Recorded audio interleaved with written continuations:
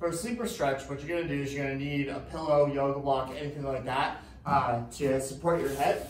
From here, we're gonna lie on one side, and this bottom arm is gonna be the arm that's working. I like to bring my hips up to a 90-degree angle just for support, keeping everything nice and tight. From here, you're gonna take your top hand and put it on the bicep of the bottom. This is gonna be your working arm. From here, I take that top hand elbow, put it on my bottom hand, and then I take my top hand and I physically take my humerus, my bicep, and I try to rotate it down into internal rotation until I feel a stretch in my shoulder capsule. From here, what you can do to dictate more or less stretch, if you're looking for more stretch, you can roll forward a little bit, finding more stretch in that capsule. You can also bring your elbow up a little bit higher.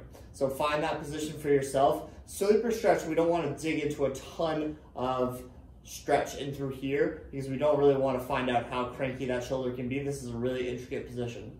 So once you find this position here, get a little bit of shoulder protraction as well. So that scap is going to be rolled forward just a hair, finding this stretch. We're going to sit in this position for 2 to 3 minutes, and then we're going to get into some PAILs rails work.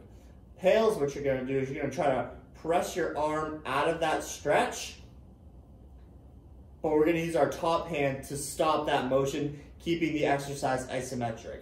So we're going to be pressing up into that arm, that top arm, and then rails, what you're going to do is you're going to try to lift off and try to rotate that bicep forward down towards the ground again.